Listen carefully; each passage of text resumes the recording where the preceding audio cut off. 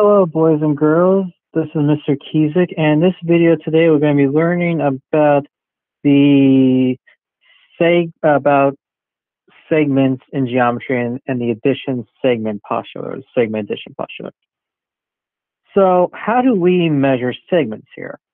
Well, one of the easiest way to do that is to measure segments right on a number line. We can say that the distance between 2 points, in this case here, A and B, we can write it as the length, let me put that in black instead, length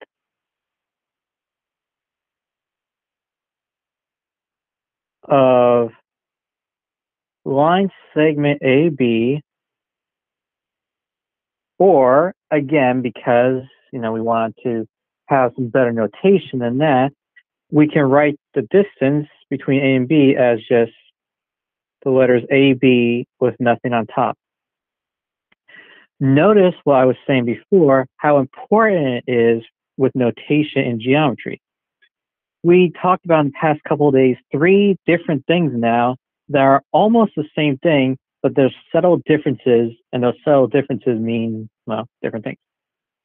So in this case here, the distance between A and B is 4.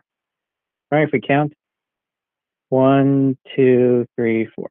Okay. Next section here, and this is a word that you're going to see a lot. We're going to be talking about a lot throughout the year: congruent. So what does congruent segments mean? If the distance between A and B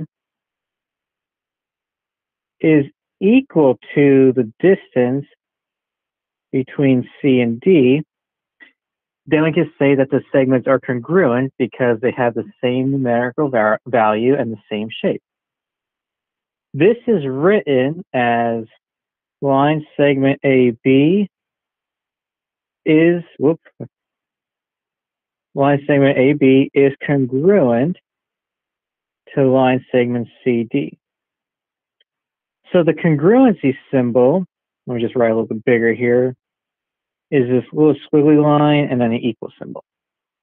That means congruent. So whenever I see that in geometry, that means everything's the same about it. The numerical value, the shape of it, whatever it may be.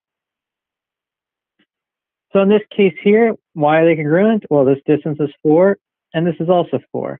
That's why they are congruent. So what does the segment addition postulate tell us? Well, it tells us this. If we have 3 points, A, B, and C, such that these 3 points are collinear, again, what does collinear mean? It means all points are on the line. And let's say B was between the 2 points, then it says distance from A to B plus the distance from B to C is equal to the distance from A to C. And that kind of makes sense, right? If you think of like, one of those games, what is that snake game or whatever, where if I have a length here, let's say a 3, and this length is 6, well, the total length would be the addition of those 2 segments.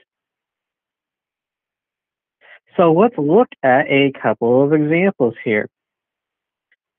So let's look at this first one. It says use this diagram PQR here.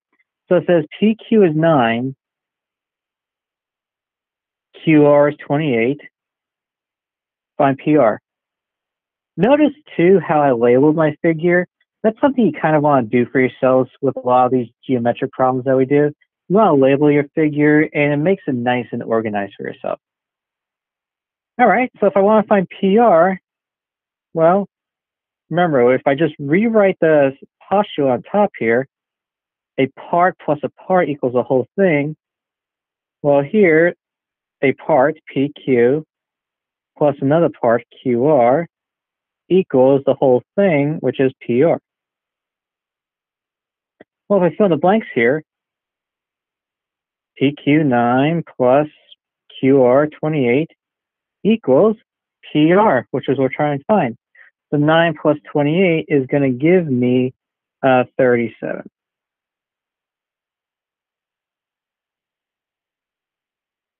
Using the same figure here again. Now this time it says QR is 17 and PR, this whole thing, is 21. Let's find PQ. I still have the same formula on top, right? A part plus a part equals a whole thing. So PQ, that's what I'm trying to find. So let's just call that X, plus QR, which is 17, equals, now in this case we have PR, which is 21. Well, ladies and gentlemen, how do I find PQ, or in this case X? This is just solving an equation. I subtract 17 on both sides, and I get that PQ is 4.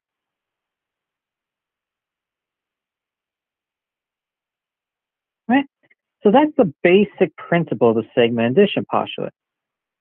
Of course, we gotta add a little bit to this, so let's do that. Let's add a little bit to it.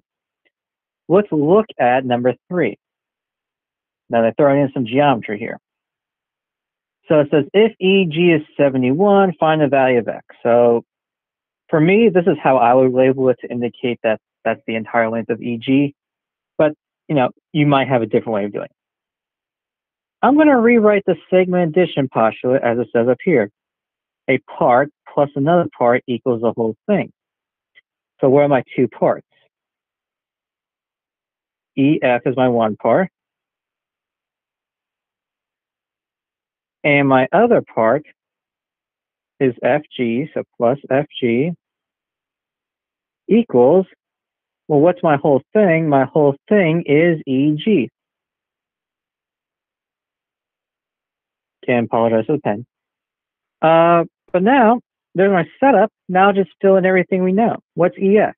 Well, it's 8x minus 17. Plus FG, 5x minus 3.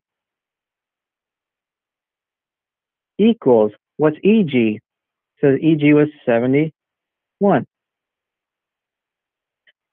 Now this just becomes an algebraic equation where we're just going to combine like terms and whatnot. So 8x plus 5x is 13x. Negative 17 minus 3, negative 20, equals 71. Add 20 to both sides. I'll just do it over here. 13x equals 91. And then divide each side by 13, and I'm going to get what? That's right, 7. And you are done. That's all it said here. Yeah. Let's look at something like number 4.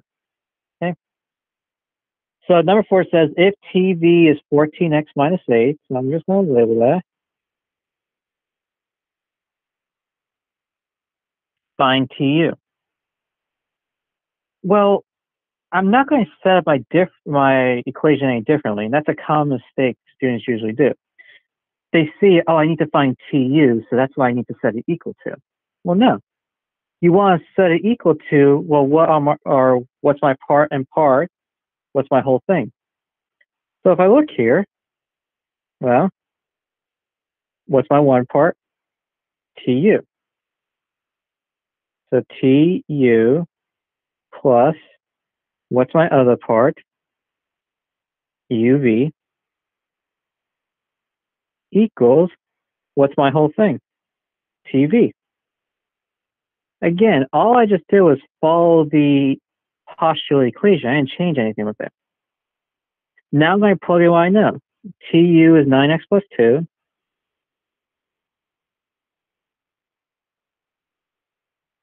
UV is 5. And TV is 14x minus 8.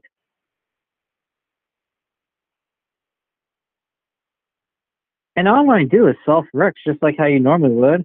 Let's see. This is going to be 7 right here. So I'm going to skip those steps here because I think you guys got this. Subtract 9x from both sides. I get 5x. I'm going to add 8 to the 7. I combine the 2 and 5, and I get 15. And x is going to be 3. But is that my final answer, ladies and gentlemen? And the answer should be, well, no, it's not my final answer here, because what am I trying to find? I'm trying to find TU. So how does solving x help me find TU?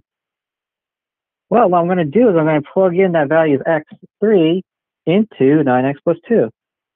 So TU is going to equal 9 times 3 plus 2, which gets me 29.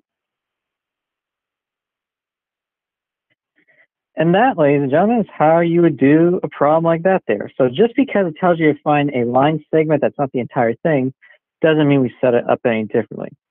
And again, if it wants you to find a line segment, got to solve for x first. Right. Moving on to the next thing here, this word midpoint. Well, what is the midpoint of a segment? Well, the midpoint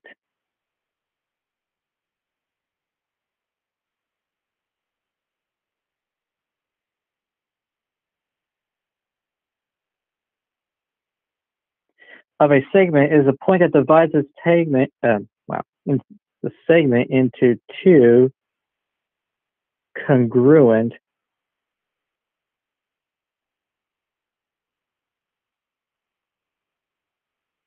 parts. Think about it like, let's say your house is in the middle of between Wawa and the school. Well, that would mean the distance from your house to Wawa and the distance from your house to the school is exactly the same. So a line, ray, or segment that intersects a segment at its midpoint is said to bisect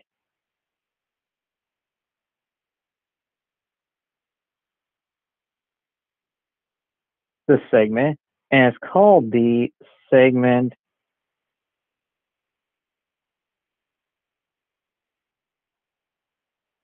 bisector. Why they call it that? Well, what does the prefix bi mean? It means 2. Cuts in half. So if I look at this diagram here, which point is the midpoint? The answer would be B. It is the midpoint of line segment AC, and a line, this is an L, I believe here, is a segment bisector.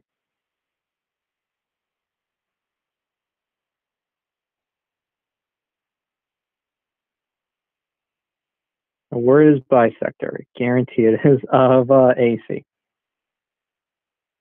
Now, how do we know that? How do we know line L bisects line segment AC?